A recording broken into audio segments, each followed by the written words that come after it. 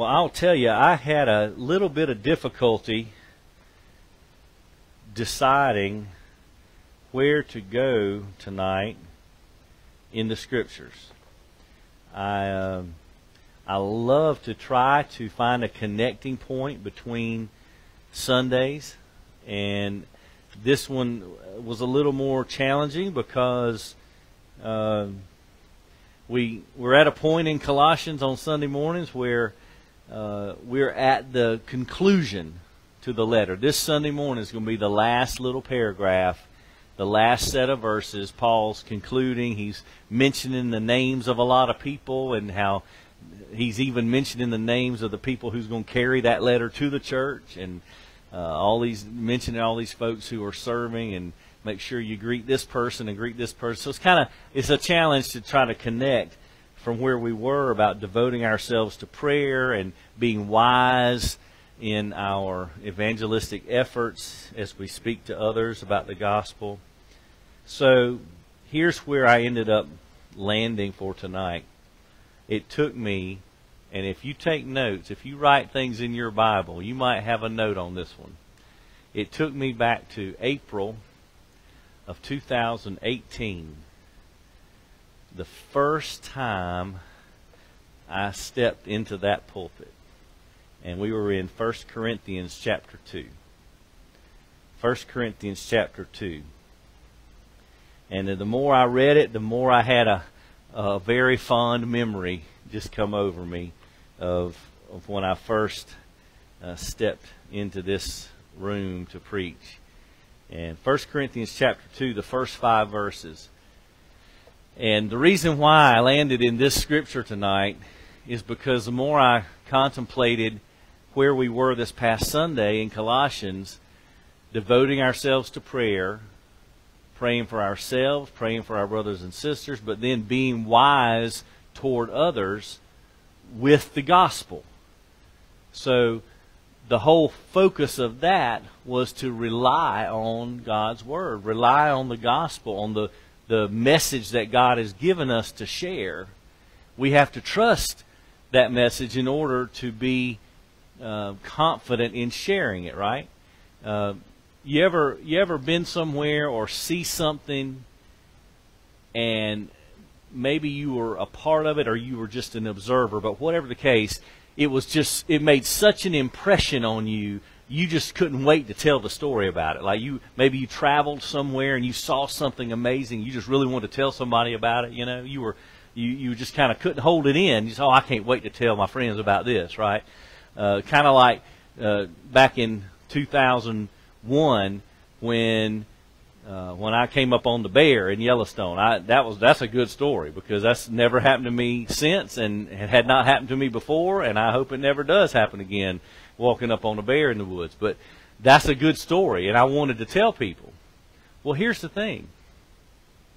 Are we as anxious to tell people about Jesus as we are anxious to tell them about this event or that experience or things like that? You know what I'm saying? Are we that excited to tell people about Jesus? Sometimes I don't think we may be.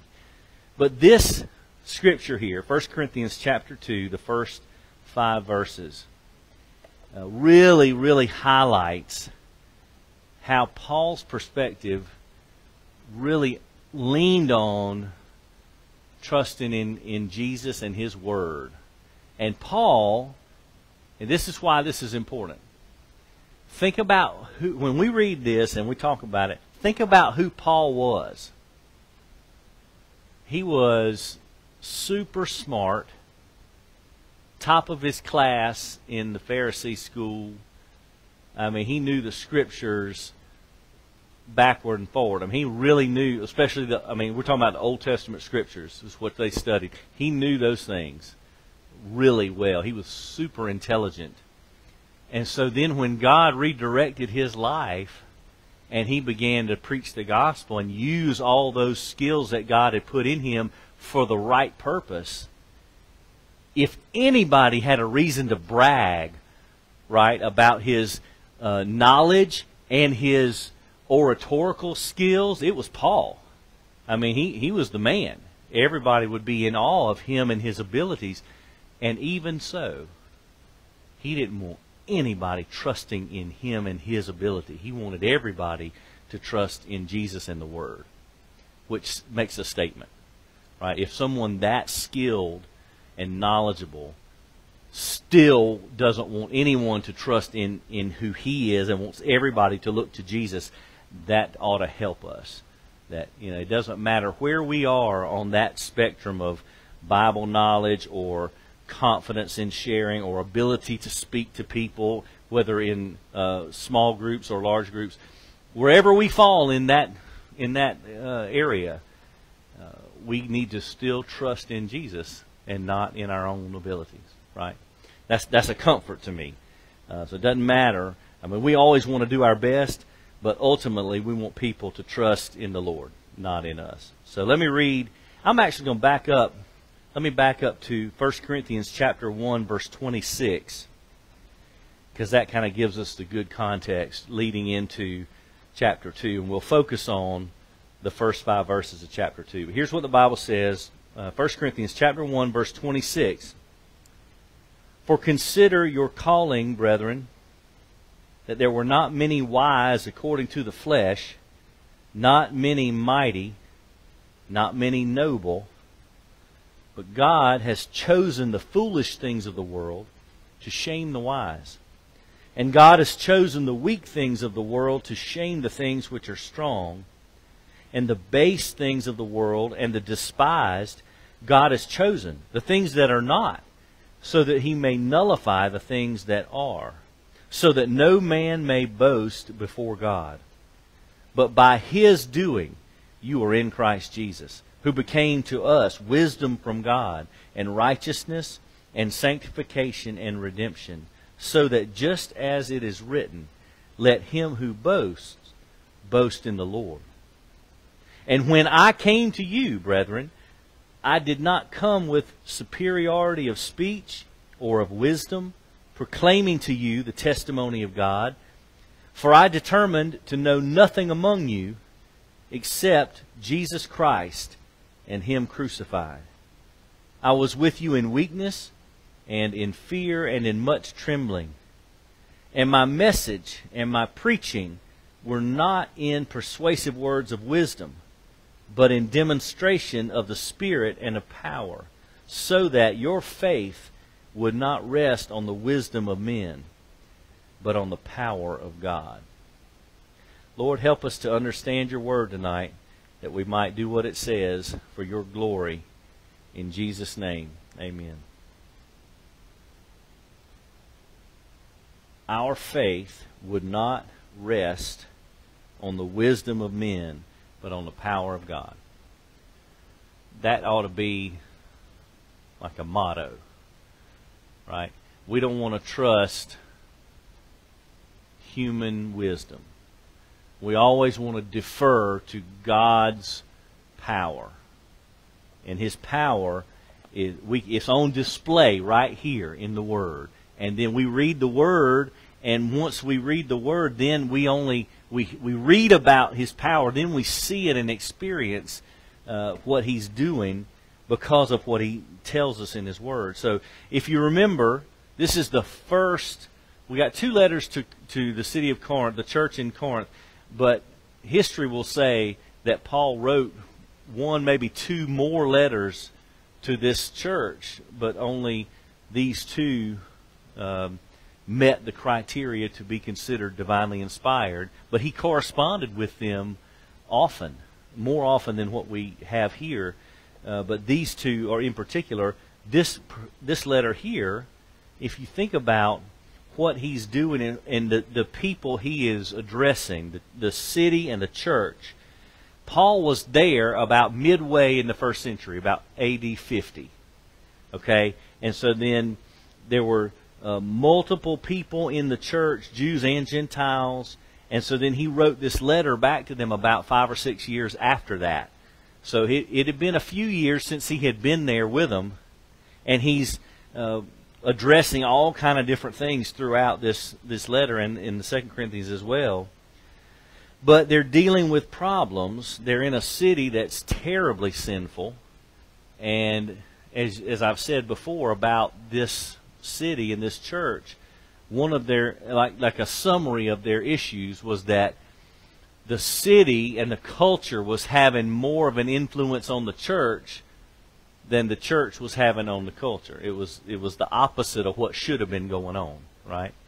And so Paul's writing and trying to help them, addressing maybe some inconsistencies in their Christian living, some doctrinal issues, some morality issues. And so this church is experiencing these problems much because of the culture and the influence they're having. So when he gets here, he's reminding them, hey, don't you remember, it wasn't but just a few years ago I was there. I know what you're dealing with. I saw it. I observed it myself. So let me help you. Let me try to point you in the right direction based on what I taught you when I was there, and just a reminder of what you still need to hang on to. So here's what he looks like when he starts to write this letter. If you heard the words he used in that introduction, the last 6 verses in chapter 1, he's trying to let the church remember when they got saved. So it's as if, all right, if he wrote the letter to us here, he'd be saying to all of us, don't you remember when God called you? When you got saved, when you believed in Jesus? Remember back when you believed in Jesus. Remember what kind of state of being you were in. And he's painting that picture, because if you look at verse 26 and 27, he's saying, when you got saved, it wasn't because you were real smart. It wasn't because you were in the right family. It wasn't because you had a good social standing in the community. In other words, he didn't pick an all-star team. He just picked just everyday, run-of-the-mill, nothing special about you. He just picked regular folks. And so when people got saved, they needed to understand, hey, you don't have to be top of your class or in the right social group or have a lot of money, or you don't have to be at the top of the categories from the world's viewpoint in order to be valuable in the kingdom of God. And he's trying to help them remember that. Think back to when you got saved. God has chosen the foolish things of the world to shame the wise. Because, verse 31, let him who boasts, boast in the Lord. In other words, hey, if God picks people who don't stand out in the world's eyes, and yet he does something miraculous through them, then where does all the attention go? It goes to God, which is where it should go, right? So that way, if he picked, just think if God tried to use all the people that the world thinks are amazing. For example, who's popular in the world's eyes today? Who would you think, whether it be musician or business leader or athlete or anybody like that, who's popular that you can think of right now in the world's eyes? Any names come to mind? Serena Williams? Oh, obviously. That her last tennis match in the history of the U.S. Open, most watched, most viewers of any tennis match for them. So Serena Williams for sure. Who else? Taylor Swift, very popular singer. Okay. You could grab somebody like Bill Gates, in the business world. Trying to think. Maybe it's a popular politician in the world's eyes. Could be. Yeah, politicians aren't too popular, right? Yeah, they shouldn't be anyway.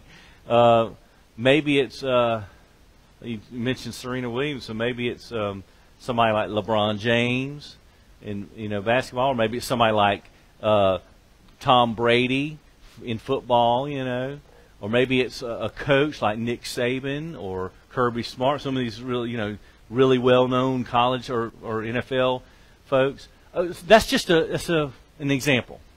Those are people who are very popular in the culture. So if they are known in the world as having certain skill sets or certain accomplishments or things like that, and God were to use them to do something, what would be the temptation? Oh, absolutely. Glory for them, right? Well, God's going to use Serena Williams to be a spokesperson for a particular subject. Well, she's already wildly popular, right? So that would be, well, everybody's listening to her because look at who she is.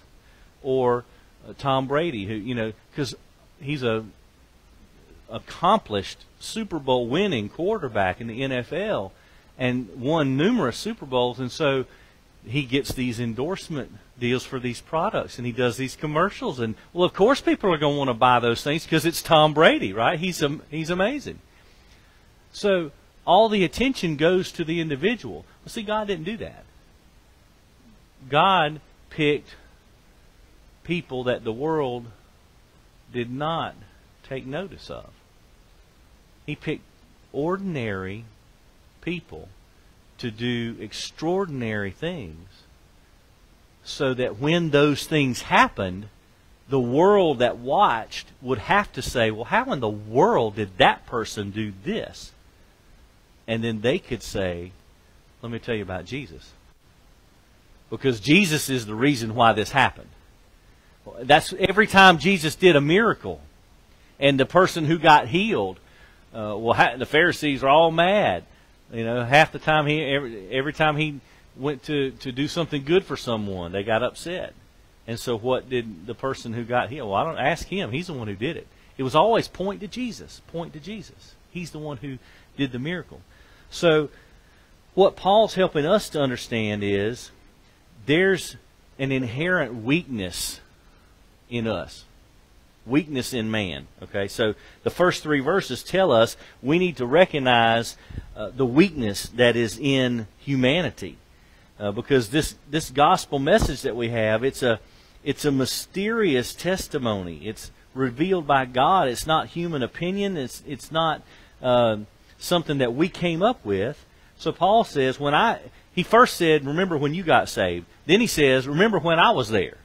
So he's calling on their memory. When I came to you, I didn't come with superiority of speech or wisdom, proclaiming to you the testimony of God. So he's making a point to say, I could have done that. He's got the skills to walk in and say, all right, y'all, I'm important. Sit down. Listen to what I got to say. Look at me. But that's not what he did. He was humble. He was unassuming. He focused not on himself, but on the words of God. So it wasn't about the messenger, it was about the message. It was all about Jesus. So he says, I didn't do those things. I didn't come with this kind of speech and wisdom. I determined, verse 2, to know nothing among you except Jesus Christ and Him crucified. So his main priority was all about Jesus and the gospel. Crucified. His life, His death, His resurrection, the gospel message that demands a response, that was all he wanted them to know about. He didn't focus on any of his own accomplishments. And then in verse 3 he says, remember how I lived when I was with you. He mentions 3 words. Weakness, fear, and trembling. And so when you look at those words, they're very specific. And if you want to look at another section of Scripture of Paul's letters, you can go to Philippians chapter 2, verses 12 and 13. If you want to note that he uses 2 of these 3 words exactly, same words, when he says, work out your own salvation in fear and trembling. That same words that he's talking about here. And so he's reminding them, hey, the gospel is serious business. And Paul is reminding them, I experienced weakness and fear and trembling. I was not arrogant or he was confident in the gospel, but not in himself. And so he wasn't acting like he was something special. He was weak, fearful, trembling among them. And so he's trying to remind them that he was not overconfident in himself. He was always focused on the gospel, focused on Jesus. So if you think about his approach, it's always about Jesus. He could have taught. There's all kind of things he could have spoken about. Maybe people would have wanted to know about his own personal testimony because it was dynamic, right? His salvation experience was amazing. And don't you think if people knew that and heard about him, hey, tell us about the Damascus Road. Tell me that story. I want to hear more. I mean, because that's exciting, right? He's going down the road and gets blinded, and he hears God. Jesus himself is speaking to him, and that whole next few days where Ananias comes and the scales fall, and he goes and starts preaching, and nobody believes that he's really preaching for the sake of the gospel. They think they're still scared of him, and that whole scene there was just amazing. But he didn't do that. He just talked about Jesus. So what's our lesson there? There's all kind of things we can talk about. And maybe we talk about some superficial things to kind of break the ice or open a conversation. You know, maybe find a common interest with somebody so we can start talking with them. But what's our goal? Our goal ought to be always, let me tell you about Jesus. I can tell you what Jesus did in my life, but let me tell you about Jesus and what he'll do in your life. The gospel story is always supposed to be front and center. Even if we're using other things to get there, the gospel is always the focus. That's why we even call these things gospel conversations. When you talk, when you tell somebody about Jesus, it's a gospel conversation. We're talking about the story of Christ. And I've mentioned to you before the opportunities I've had to go to South America, to Peru, and where I went, and the people I was able to talk to, and in those experiences, I'm in a different culture with different people with a different language, and there's plenty of stuff that I would enjoy talking about. Maybe I want to talk about hunting. Maybe I want to ask them if there's any animals I can hunt in Peru, because that'd be kind of cool, right? They got a bunch of alpacas up there, I know, and that alpaca fur is pretty in demand, so that I might could bring a few of them back and make some money or something, They got these little chinchillas that run around all over the hills and everything, look like an overgrown rabbit, and that might be fun to hunt. But is that what I need to talk about?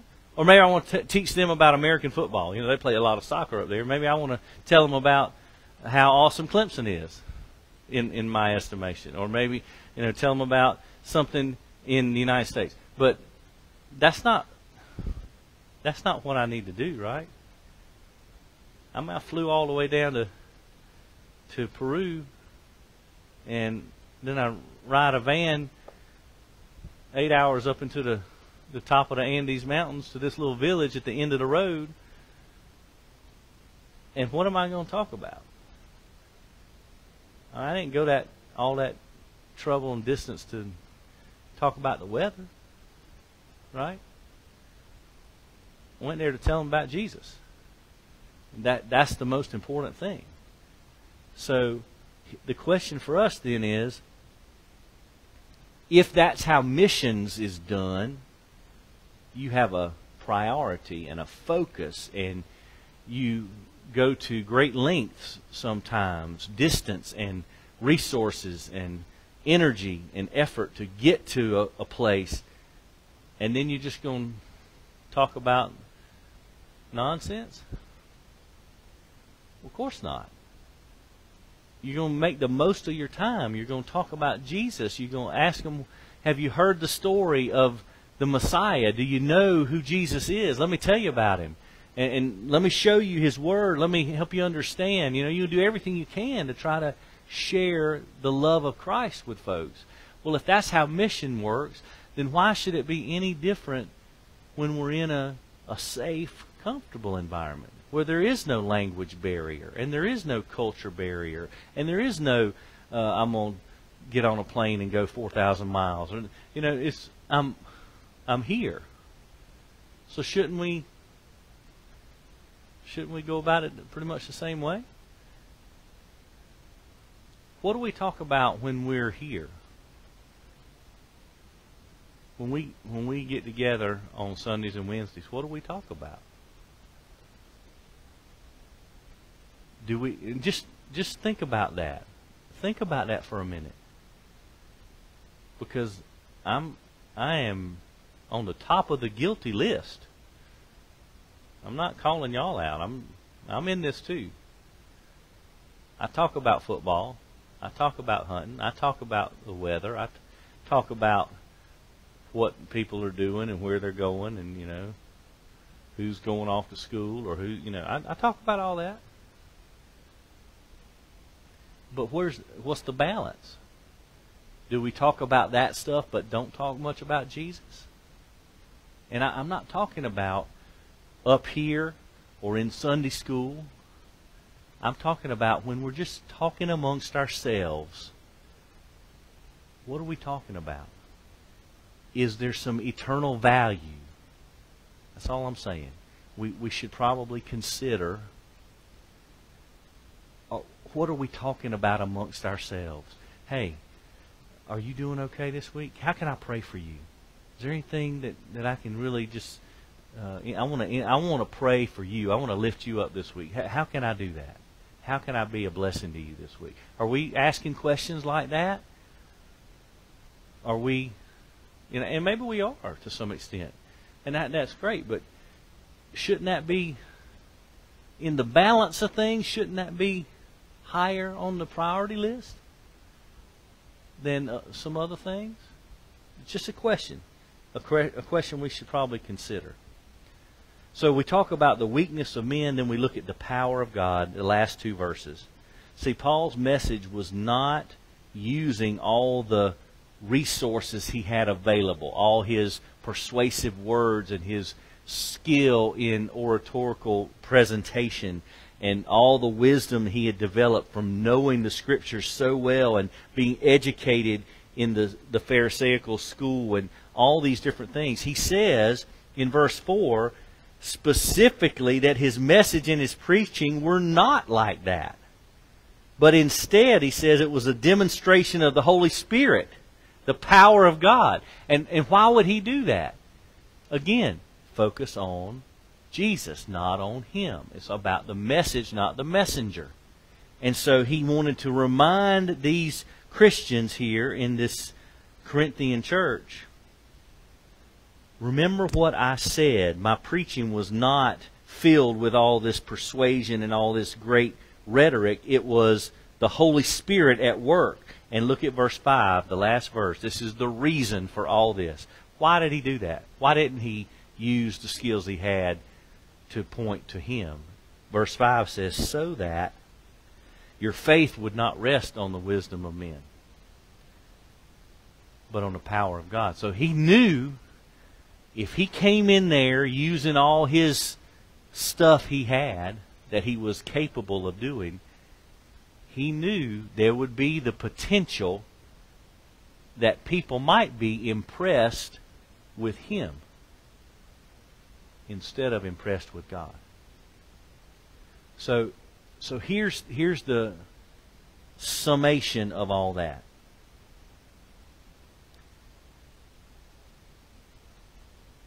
I believe,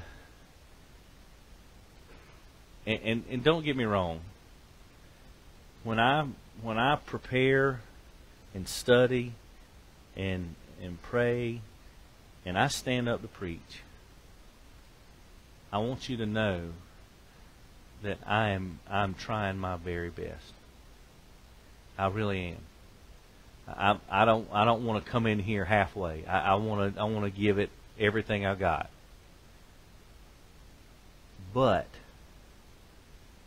when we leave after we've been together, after the Word has been preached and heard, we don't need to ever be... I don't see how I can say this. I'd much rather we all walk out of here saying, not saying, "Oh, that sure was a good sermon." I'd much rather we all leave here saying, "Man, Jesus is something else. We have such an amazing God." 'Cause that's what we ought to be thinking. It should. And that's why this is so difficult, because I want to every week I want to do it better than I did the week before. I want to preach a good, clear, God-honoring message. And at the same time, I don't want people to know. Do you hear what I'm saying? I don't want people to notice the preaching more than the Jesus that's in the message. We all need to be pointed to Jesus. Our faith can't rest on any preacher. It's always got to be the power of God. Because I think I've told you this before. If I can talk you into Christianity, somebody else can talk you out of it. Because there's plenty of people smarter than me. I appreciate that. But there's plenty of people that can say it better than I can, and be more persuasive than I can. And I've heard them. I've heard many of them, and man, I just sit there in awe, thinking, man, I wonder if I'll ever be able to preach like that. But here's what I know. And I want you to hear me very carefully what I'm about to say. There are plenty of people who can preach better than I can. But there is nobody who can preach a better God than I have. You understand what I'm saying? Nobody compares to Jesus. And unless you preach Jesus, I'm gonna get you on that, because I'm gonna preach Jesus. So you might be able to say it better, but you won't have a better Jesus, because there's only one, and that's who we're focusing on. That's who Paul was crying out to this church. Don't put your faith in the wisdom of men, but in the power of God. And that's why this Sunday, when we finish up Colossians, that's why Paul's going to call out all these people and say, greet this person, and this person's a faithful servant. And he's talking about the family of God. He's talking about all these, and they're all serving the same Jesus. And he's drawing attention to them. Bless this woman in the church that meets in her house, and all these folks. But when he ends, he says, the grace of God be with you all. It's always about God, always about our Savior.